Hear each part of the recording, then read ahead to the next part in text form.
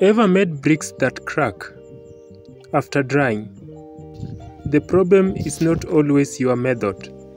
It starts right here under your feet, the soil. I'm going to show you how to select the best soil for strong, long-lasting bricks and how to test it right from your backyard. Not all soils are good for bricks. Some are too sandy, others too clayed, and that's what causes weak or cracked bricks. Let's start with black soil.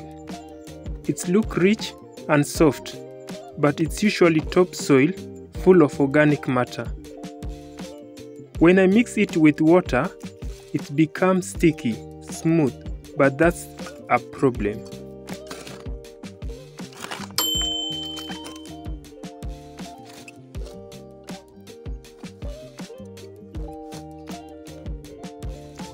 I started by adding water slowly into the soil and mixing well.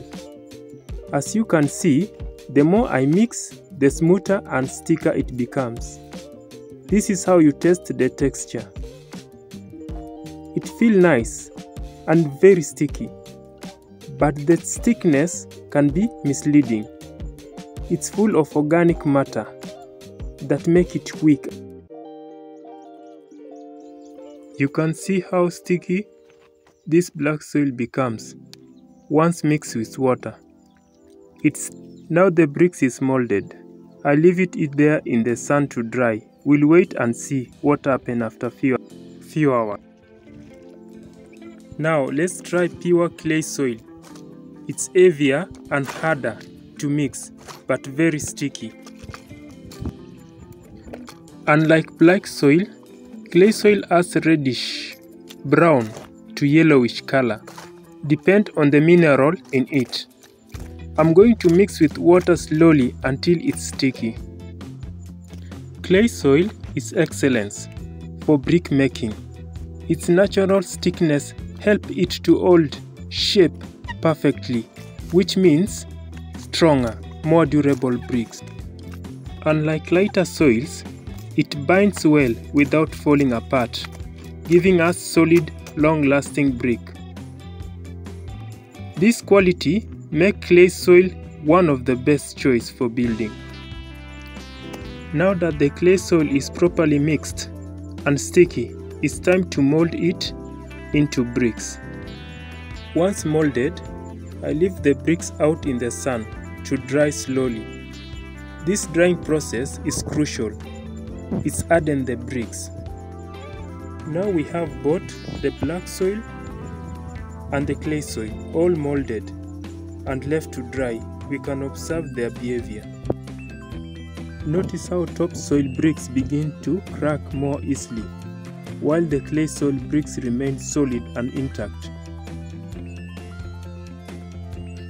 The comparison shows why clay soil is better for making durable, long-lasting bricks. Topsoil cracks because it doesn't have enough binding strength, making the bricks weaker and less durable. For the most accurate test, let's become a soil scientist for a minute. This is a jar test. We are mixing soil and water, and now let it settle. You will see distinct layers form. Sand at the bottom for strength, silt in the middle, and clay on top for binding. You are aiming for a good balance, like about 30% clay here. This is your green light. It might not clear on your screen, but if you look closely, the sand settles on bottom and silt form a layer above it. That's how you find the perfect soil for brick making.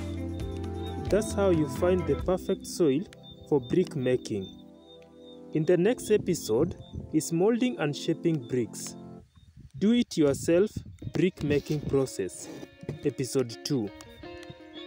Make sure you have subscribed for episode 2.